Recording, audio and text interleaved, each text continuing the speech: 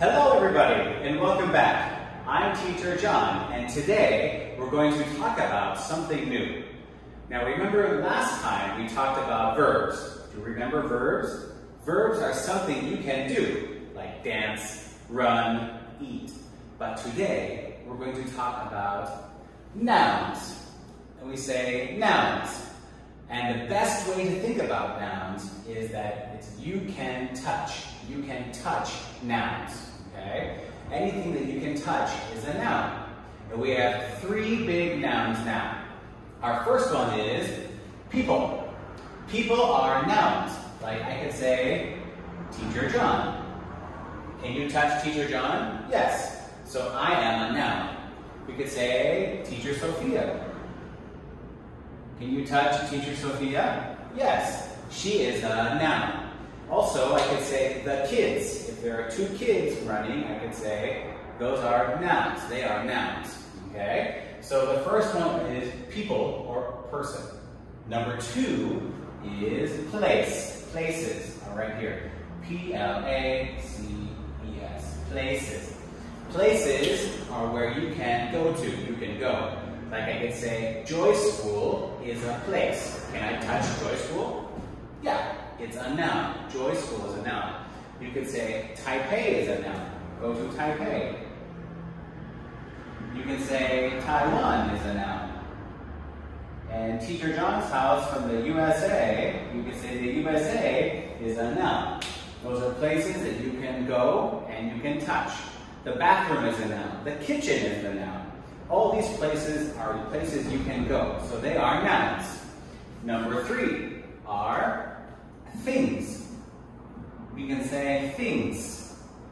Things are not people and are not places, but everywhere around us. Like I could say, Teacher John's marker is a thing.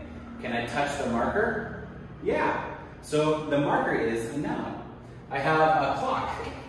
Can I touch the clock? Yep. So the clock is a noun. We also have an eraser. Can I touch the eraser? Yes, so the eraser is a noun. Also we have cat and bananas, apples, oranges, dogs, fish, birds. These are all nouns. Everything you can touch is a noun. So we have our three groups today. We have people, places, and things. And these are all of our nouns.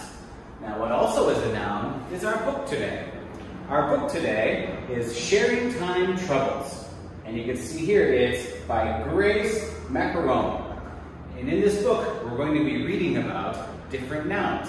And I wonder if you can find some more nouns inside this book.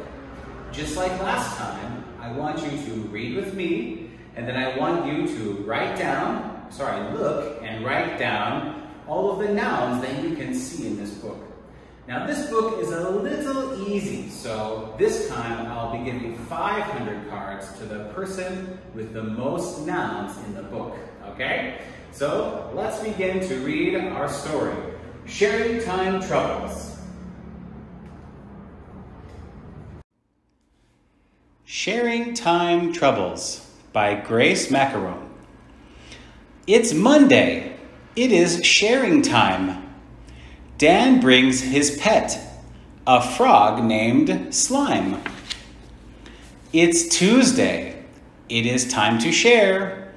Pam brings her special teddy bear. On Wednesday, Max brings Mexican money. Kim brings gold. Jan brings a bunny. On Thursday, Sam has nothing to share. No pet, no gold, no money, no bear. At home, Sam looks at all his stuff, but none of it is good enough. Books, blocks, balls, and a baseball bat. Cards and caps, a cowboy hat. Sam's little brother wants to play, but Sam has sharing time troubles today. Sam says, "Go away!" Then Sam says, "Stay!" It's Friday, and Sam has something to show. "Can you guess what it is?" Sam asks. "Do you know?" "What's as sloppy as a frog, as hoppy as a bunny, as cute as a teddy bear, and better than gold money?" Jan makes a guess. Dan makes another. "I know," says Kim. "It's Sam's little brother." The end. So, there we have it. Sharing time troubles. You can see the boy here, Sam, wanted to share all the new things that he has, but he doesn't know which one to bring. He doesn't think he has anything good to show his friends. But he decides to show his little brother. Now in the book, remember, we have all these different nouns in there. So remember, when you're writing and looking, we're looking for something you can touch. Like the book is a thing. We could say, your house or Joy School is a place. And Teacher John, Mommy, Daddy, Grandma, Grandpa, they are people. You can touch. They are all nouns. Okay? So remember, find the nouns, write them down, send it to us, and you could win 500 cards. Okay, I'll see you next time. Goodbye.